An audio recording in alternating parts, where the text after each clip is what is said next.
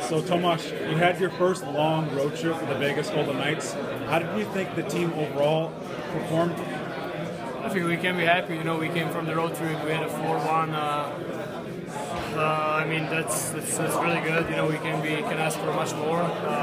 You know, I don't think we play best all games, but you know, good teams find a way to win. What's the transition period been like for you?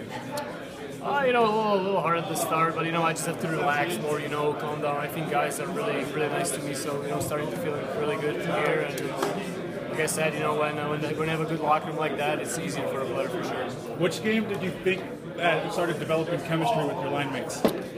You know, we've been kind of shuffled around. You know, I think last game we played pretty good. You could see some chemistry there. You know, we just have to keep it up.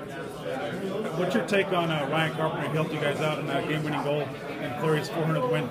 Yeah, you know, Carpy's playing really hard. You know, he scored a nice game winner. He started working hard, and Flower was outstanding for us for sure. You know, he played well. You know, he held us above in the game for a long time. You know, he's a great player for sure.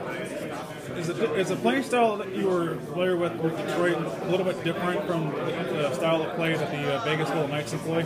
Yeah, you know, that's the thing. You know, I'm trying to adjust as hard as and fast as I can. You know, it's not going to be easy, but you know, like I said, guys are making it a lot easier on me. You know, we're winning a game, which is fun for sure. And then talk about that goal that you scored on the road trip. That was your first as a Vegas Golden Knights player. Yeah, it's nice to get the monkey off the back for sure. You know, I find a lane there. You know, that was open a spot.